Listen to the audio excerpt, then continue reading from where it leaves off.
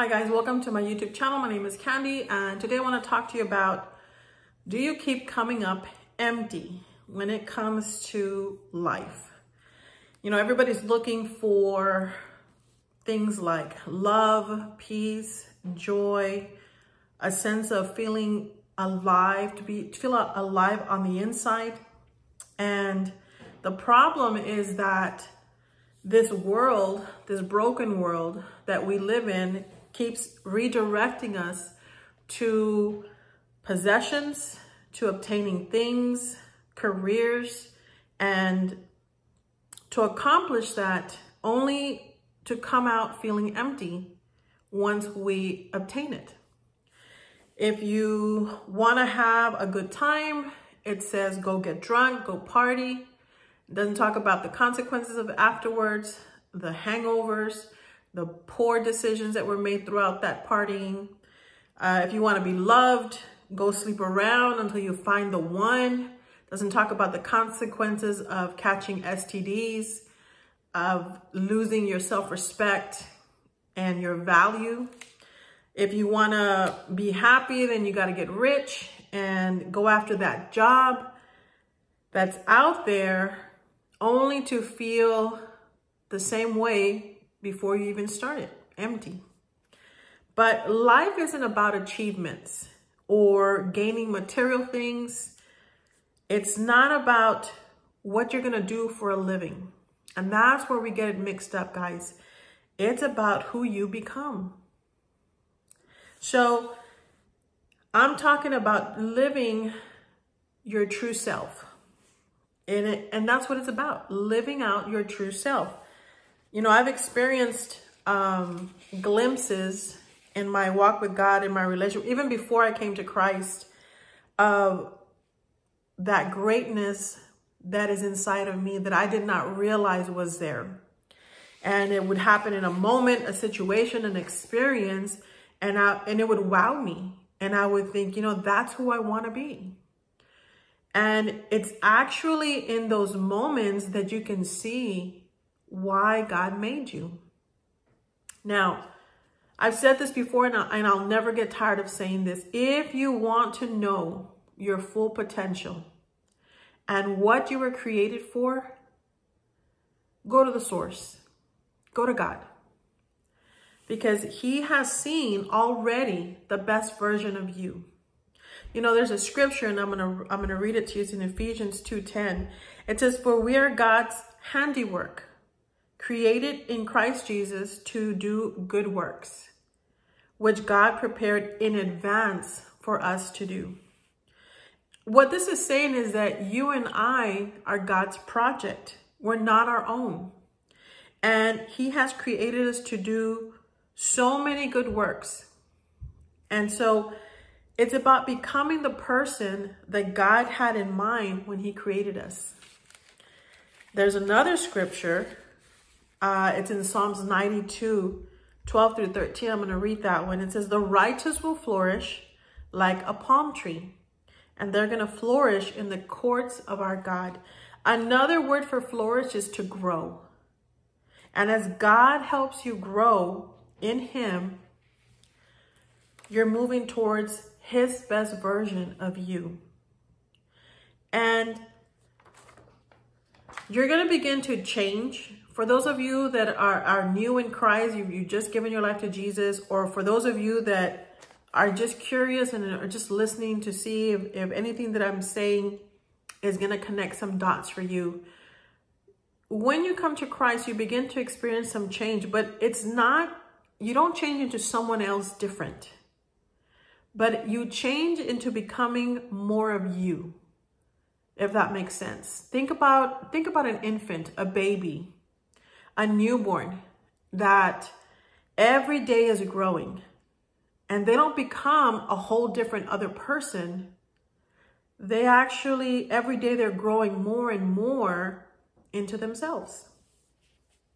Something I want you to understand is that God pre-wired your temperament, being that your temperament is the traits you were born with. If you're quiet, if you're naturally a quiet person, easygoing, apprehensive, or maybe you're rowdy and noisy just by nature. These are the traits that you were born with. And a lot of times, most of the time, your parents, they actually can see them in you when you're a baby. I'll give you an example of how God will use those traits that he's deposited in us as we're growing. There's an example of, we're going to see a strong-willed child. And we see them as strong-willed. We categorize them as stubborn, rebellious. They're very hard. They don't listen. They have their own agenda. But those are traits that God developed in them. And that child grows into an adult with what we would call formidable leadership skills. And I would say an indomitable drive. Now, those words are pretty heavy. They're only 50 cents. Don't freak out. To be formidable, it means that you carry yourself in such a way that you actually intimidate people because of the greatness, because of a power that you exude in you that comes out. And people are kind of like, they're not scared of you like they fear for their lives, but you definitely have their attention because they know that you are someone that makes things happen. To have that indomitable drive, it means that you don't allow yourself to be subdued. You are brave, you're determined.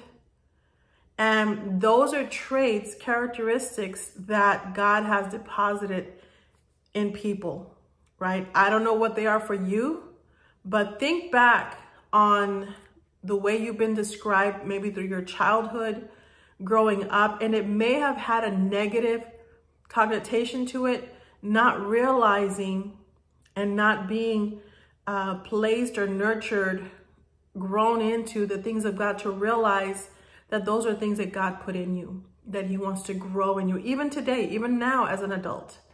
And so when you flourish or when you grow, you're becoming more you. And you begin to appreciate yourself, love yourself as God loves you. And instead of seeing yourself through the eyes of this broken world, ruled by the lying devil, the prince of darkness, because think about it. What are some lies that you've been believing about yourself that have kept you from being the best version of you and living that life to the fullest? Maybe as a young child, you experienced rejection, and therefore you, over time and experiences and added on situations, you find yourself feeling less than, not worthy. You feel like everybody else can accomplish things, but not you. But before you know it, that brings on bad habits, watching too much TV, you're drinking until you get drunk, excess spending, you don't have monies, you're very undisciplined and you spend more, you go more into debt. We're using sex as a way to find love. Because all of these things that I just mentioned, they tend to numb the pain. But that's all, it just numbs it for a while. But think about it if you were to begin to see yourself through the eyes or the way that Jesus sees you, the one who created you. And because he has taken our broken, messed up selves, I'm a prime example, and he comes and he repairs and he restores and he redeems us. And when you experience that salvation from God, your spirit and God's spirit, which is the Holy Spirit, comes to be one. And it becomes evident because now you have a desire to grow. You want to learn. There's an expectancy. There's a peace. And you're not high. You're not drunk. You're not even in a relationship. Because sometimes We want to find that love and that peace and that joy in a person. Nothing wrong with relationships. God is for marriages, things of that nature. But I'm talking about where your reason for pursuing a relationship is to find those things that I mentioned earlier. And you're going to come out empty. And so you wake up with a sense of wanting to live, wanting to see what it is that God has for you. Every day is a gift from God. And so you're quick to forgive people that hurt you because living with resentment feels heavy, feels ugly. So maybe you've been living your life following the guidelines, the advice of this broken society, of this world, versus going to God, the one who created you. I want to encourage you to stop and evaluate yourself, because it's worth doing. You are worth doing that. And so do some soul searching and see what it is that God wants to show you. So if you happen to be coming up empty when you're pouring yourself into careers, relationships, materialistic things, you get a car, you get the next car, you get an iPhone, you get the next iPhone, your house is full of furniture, quality brands, and you still go to bed feeling empty. You have a great person in your life, but it's not enough. I want you to do some soul searching, and I want you to open up your heart and your eyes and your ears, your spiritual eyes and ears, and see what it is that God can show you. Because God has something for everyone.